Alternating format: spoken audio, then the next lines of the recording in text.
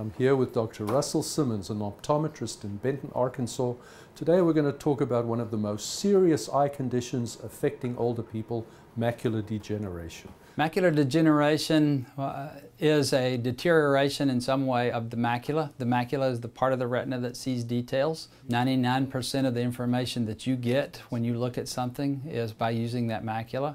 In macular degeneration, central vision is lost first.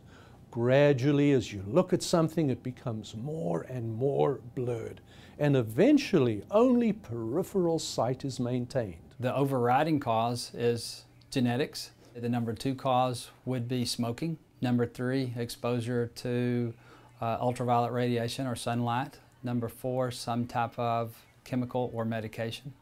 If I were to have macular degeneration, when I looked at you, I would have a great deal of difficulty seeing you. But if my son was standing there and picking his nose, I'd be able to see him pick his nose. Is that correct? That's correct. But the best thing of all is prevention. Over-the-counter vitamin supplement definitely can help. Sadly, there is no treatment or cure for macular degeneration.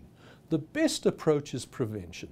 Live healthy, do not smoke, and most importantly, never be outdoors without sunglasses.